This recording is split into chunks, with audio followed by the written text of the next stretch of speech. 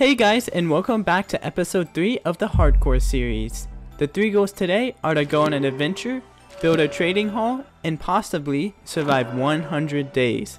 And remember, this is hardcore, so if I die once, the world is deleted forever. In between episodes, I finished up a couple things on the interior, like my chest room. I also finished up my furnace room, and then I also redesigned my bedroom a bit, and I think this works out better. Okay, but as you guys know, this is the villager episode. So first up, we actually need to get some villagers. So I think I'm going to use the village that's way over there. And if we go out to the back of our house, this is where I've been mining cobblestone, and I just thought it'd be a good idea to expand this out, go a little deeper, and I think this is where I want to put my villager trading hall. And then the way I want to transport these villagers is through the nether. So to do that, we first need to grab our obsidian and a flint and steel. And for right now, I think I'm just gonna put my portal like right here. And now all we have to do is light it up, and let's see where this thing takes us. Okay, so we're in a soul sand valley. That's alright, I can deal with that. Okay, but we are pretty close to a lava lake, which kinda sucks. Okay, so now let's go ahead and go back to the village and put a portal there and see where that takes us. And wow, what a beautiful sunset. And there's the village, and I think instead of walking there, let's just kind of like... Okay, yeah, that was way quicker. Okay, I think we're just gonna use this villager's house as the portal room after you betrayed me last episode. But yeah, let's go ahead and see where this puts us. Okay, and I think, if this is where I'm thinking it is, this might be perfect. Okay, so there's our other portal, so not a terrible spawn. We might be able to move it though. Okay, so for now, we're just gonna break this portal. And we're gonna try to move this portal down here to the same level as our other portal. So now I'm gonna link up the two portals together on the same low. So if you don't know how to do this, you just take the overworld coordinates and divide them by 8. And that's the coordinate. Boring! Oh, maybe? Yeah, let's go. Okay, hopefully this brings me back to my village. Oh, beautiful. Okay. So I think this will work. Let me just test this a couple times. Okay, yeah, that's gonna save me a ton of work. So now let's go ahead and dig through this mountain to connect through to the other portal.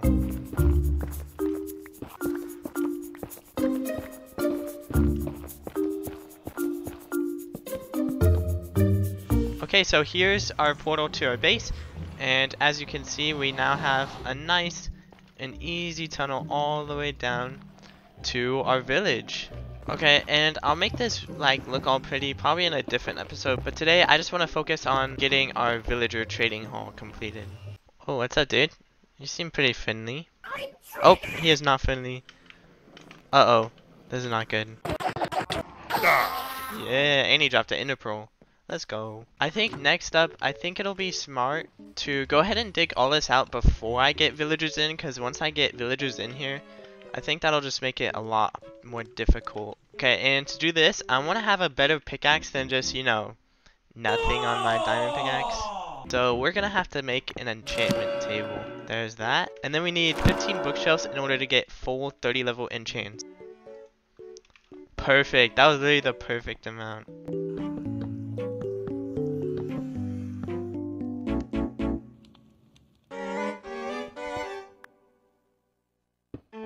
Okay, so now that we have all this set up, I'm gonna go ahead and create a brand new pickaxe. And let's see what we can get on this.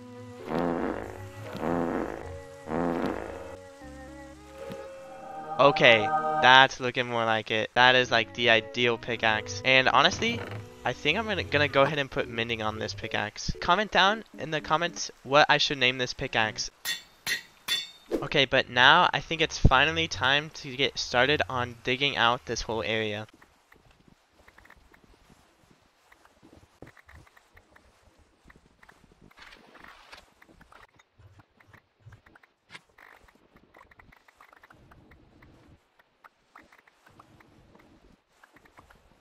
Oh, we have a nice little friend now. What's up, buddy?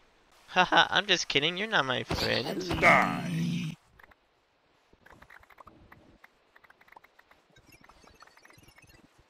Okay, so yeah, I think this is a really good start. I think I'm trying to get this like kind of eventually kind of a dome effect around here. But yeah, I think this will be plenty of space for the amount of villagers that I want to get. Okay, so now I need to kind of find the layout that I want for the villagers. And this is just going to be a lot of like trial and error. So I'm just going to do a quick jump cut to when we have kind of the plan figured out. Alright, and we are back. So as you can see, I've done a little bit of work. I cleaned up the ceiling, and then I also added in all the spots for the villagers. So as you can see, I got all my different librarians, and I got my armor smith, weaponsmith, toolsmith, and these 3 villagers will give me full diamond tools and armor. And then I just have a nice assortment of everything else, you know, fletchers and farmers to get some emeralds. And then over here, we have the system to where we can get 1 emerald trades by flicking this lever.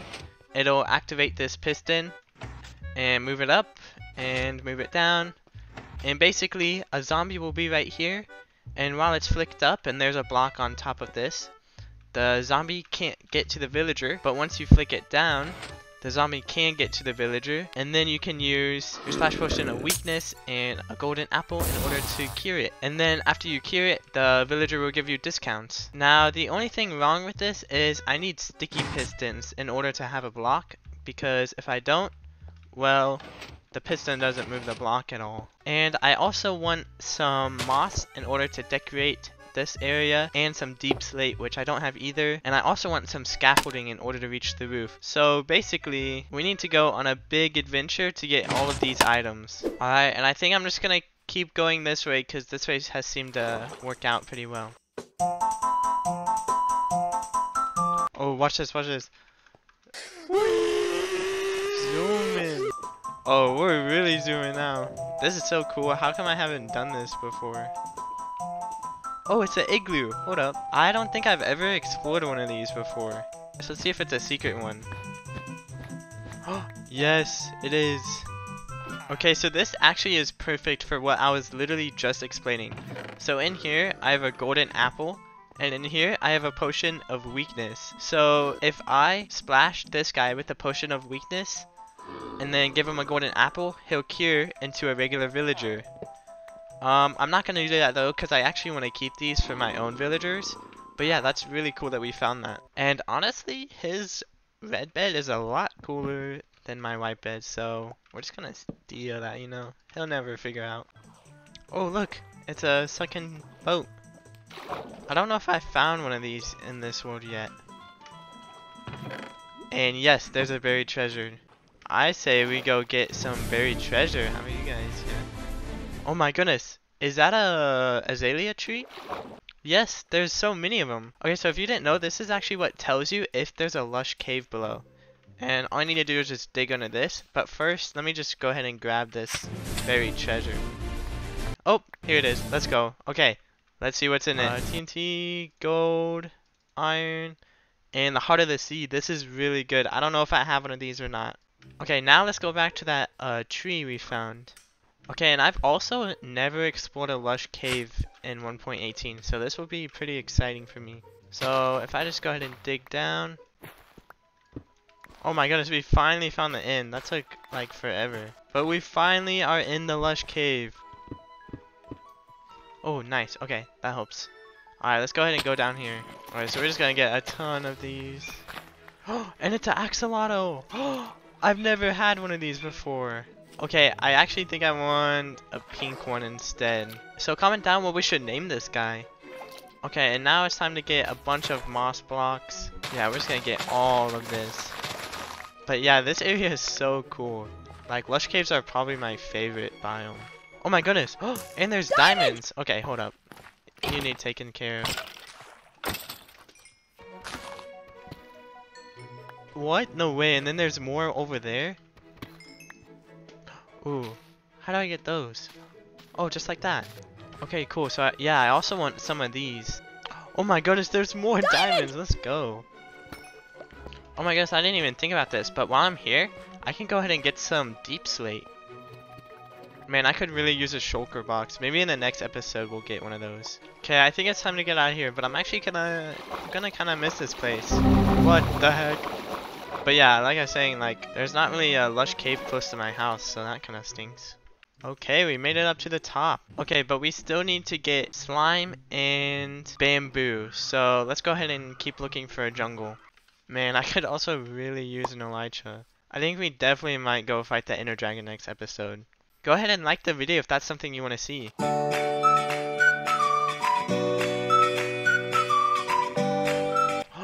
No way.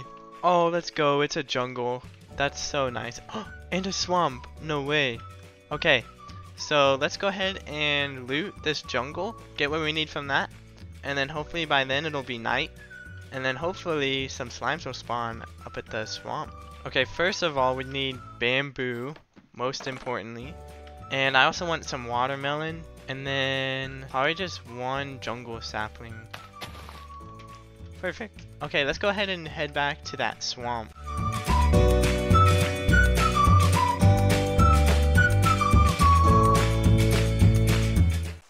Wait, is that a slime?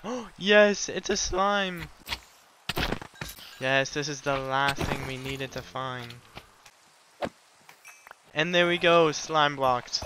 Or balls, I meant. Okay, so I'm gonna get as much slime balls as I can, because I'm not coming up here for a while. I literally have not seen a single other slime.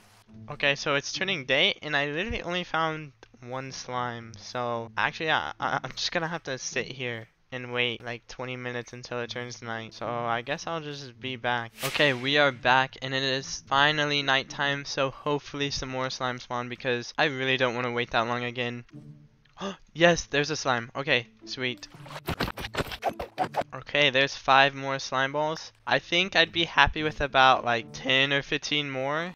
Okay, it's daytime again, and I really don't feel like waiting 20 more minutes for it to be night. So we're just gonna head home, and I know you guys don't really want to see me walk all the way home, so I'll just cut back to you guys when I get there. Okay, we're finally home from that long adventure, and as you can see, that was very successful. I got everything that I wanted and more. Okay, so the last material I need is just a bunch of wood, so let me just make a new axe real quick so that we can enchant it, and hopefully we get efficiency.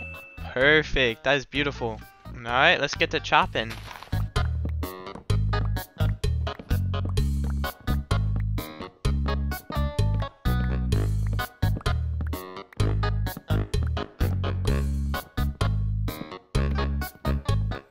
Alright, so we chopped down the trees, and I think this is enough wood for now. Okay, so here's all the materials we should be needing for the build. So I guess let's just go ahead and get started.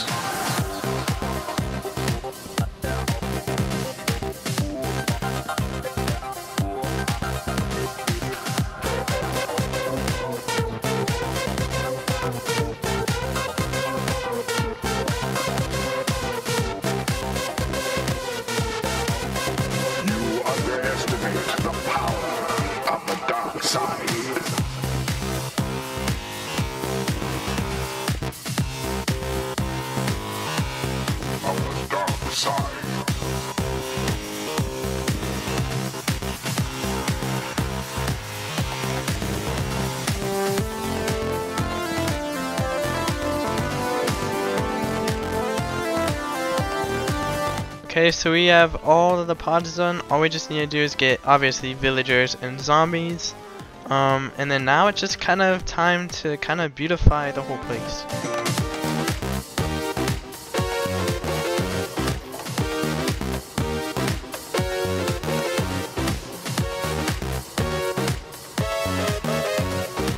Help me, Obi-Wan Kenobi. You're my only hope.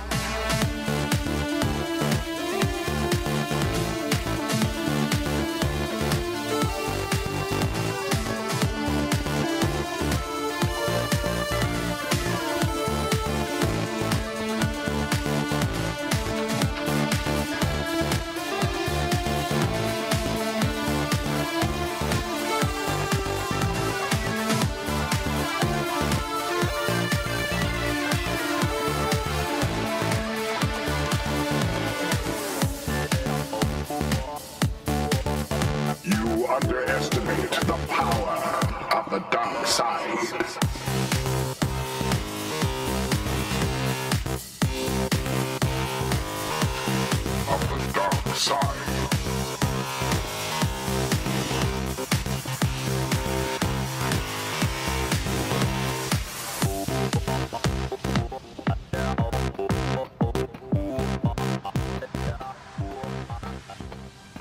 Okay, so this is pretty much most of the build done. Now all I have left to do is the walkways around and the center portion. And I think what I want to do is build some wooden walkways just here, pretty simple stuff. And then in the middle what I want to do is do a pond, and I can even put my new axolotl I put in there. And I think it'll look pretty cool. Alright, so let's get started with the build.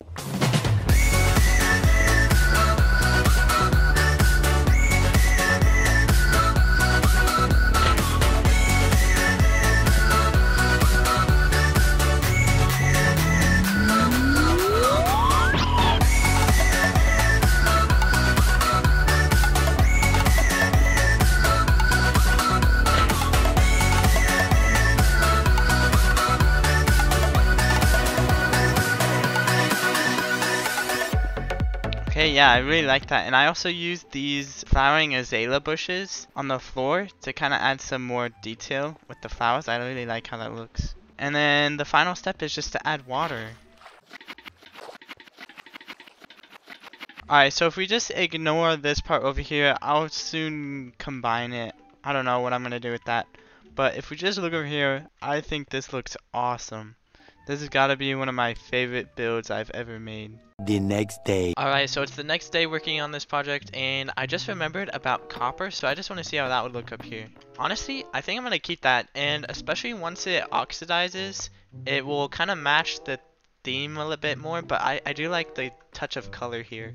Okay, but now it's time to connect this area with the rest of the build. So let's go ahead and get doing that. I think a cool touch for this area would be these amethyst blocks around the enchantment table. Yeah, I like that.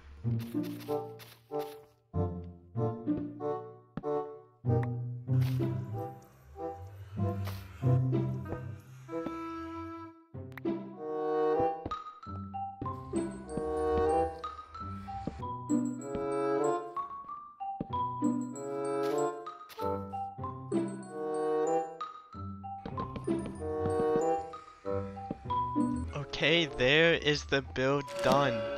So we have the enchantment area over here, and then if we walk down here, we have the villager trading hall.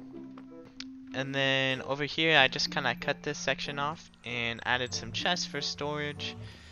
And yeah, I'm really happy how this came together. Now all we have to do is do the fun and exciting task of transporting all of the villagers into here. Okay, so before we get the villagers in, I want to try to get all of the zombies in.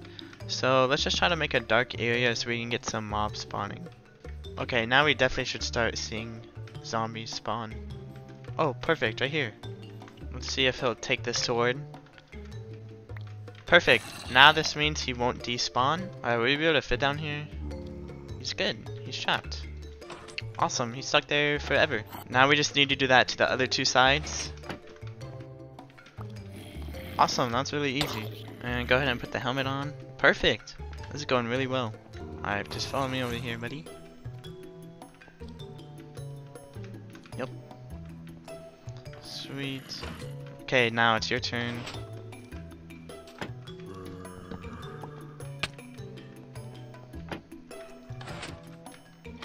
That was really easy. We have all 3 zombies in place now. Okay, and this actually reminds me, we need a spot to brew potions. So let's just go ahead and steal this brewing stand and get some glass, some gunpowder, spider eyes, all of our mushrooms, and let's go ahead and craft some sugar. And then while we're here, let's go ahead and grab all of our golden apples. I'm just gonna try to make as much as I can. Okay, I think 24 will get me at a really good start. And then let's just craft up a bunch of fermented spider eyes and a bunch of glass bottles. And let's go ahead and get started on brewing up some... Oh no! I need blaze powder. Dang it, I'm gonna have to go back into the nether. Okay, before I go to the nether, I want to try and get a good bow. Awesome, I'll go ahead and take that for now. Okay, I think we're just ready to just hop onto the nether. Okay, so now the plan is just to find a fortress and kill some blaze rods, so let's go ahead and do that. Hey Siri, enable aimbot. Oh, nice. Oh, yes! There we go! We found a fortress, that's so good.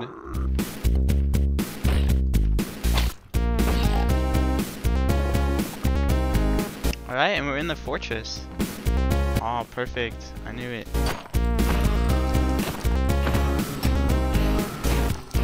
Okay, we already have 3 blaze rods. Oh my goodness, that's a lot of blazers.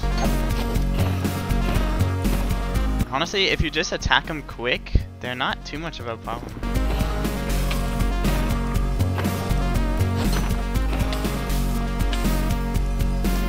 Okay, yeah, 11 is definitely enough, and I'm about to die, so we're gonna leave. Ah, exactly what we were looking for. Okay, I think we got everything I wanted to get, so I'm just gonna head back home. Okay, that was very successful. And now we can finally start brewing up our potions.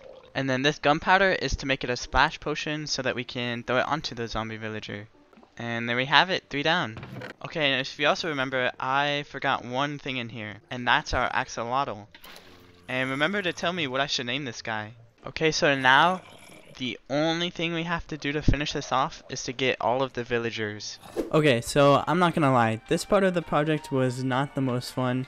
Just trying to get the villagers almost took as long as the actual build itself. But anyways, I first tried to make a temporary villager breeder in the village we found. And this villager breeder never really worked. I always had to keep fixing it, and there was always something wrong with it. But then I just built a system to transport the villagers through the nether, and then in the process I accidentally let some of them loose, so this was really frustrating. But finally I went through 3 variations to hold the villagers in my base before I could actually move them into their workstations. But yeah, this was definitely the most tedious part of this whole project, and hopefully we don't have to work with villagers again for a while. If you go ahead and look, the sun is rising on 100 days. We made it. I've never survived 100 days in hardcore Minecraft, so this is a big milestone for me. And this is in good timing too, because we have basically finished the trading hall. Literally all that we're waiting on now is this baby villager to grow up, and then we can put him in his job position.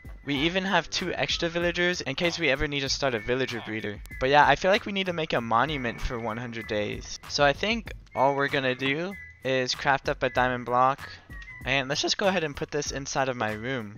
And there we go, 100 days. And we also need to do the subscriber shout out for today. So in this episode, the subscriber shout out is going to Ninji. Thank you, Ninji, for all the support. If you want to be in the next subscriber shout out, comment down your favorite color. But now, as you can see, the villager has grown up, so it's time to put him in his spot. Okay, and the final workstation we have to place.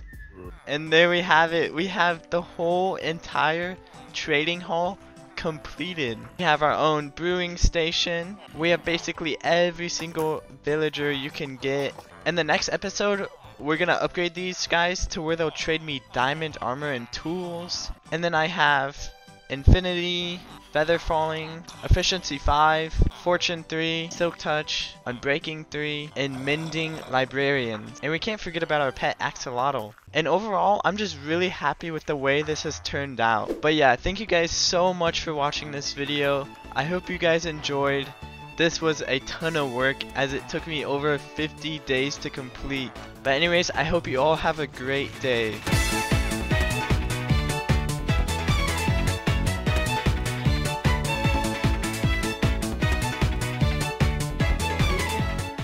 In between episodes, I finished up my smelting area.